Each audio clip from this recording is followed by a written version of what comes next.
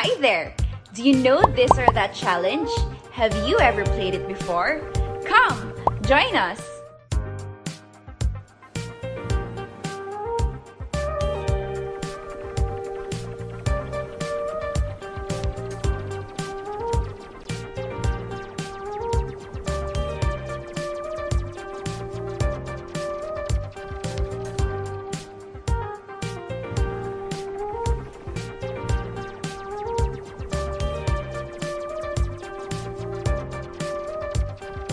That was so exciting and fun, right?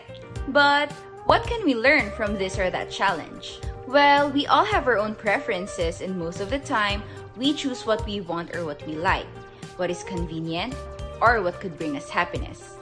That is why it is often challenging for us to put our trust in God. We usually think that our own choices, decisions, and plans are the best option. But know that there is more than what our eyes can see, our ears can hear, and our minds could ever think of.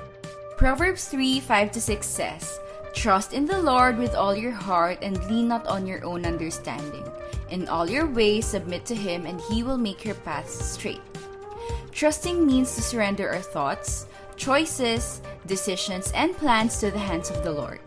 Yes, it may come with a lot of fear and anxiety, but I encourage you to be brave and bold because there is no waste in trusting God. If you have faith and if you believe and trust in Him, He will always lead you to the right thing and right direction because again, He knows us and His plans for our lives will always be better. Now, what situation in your life do you need to entrust to God? Remember, trust God with all your heart because He will bring you to the right path.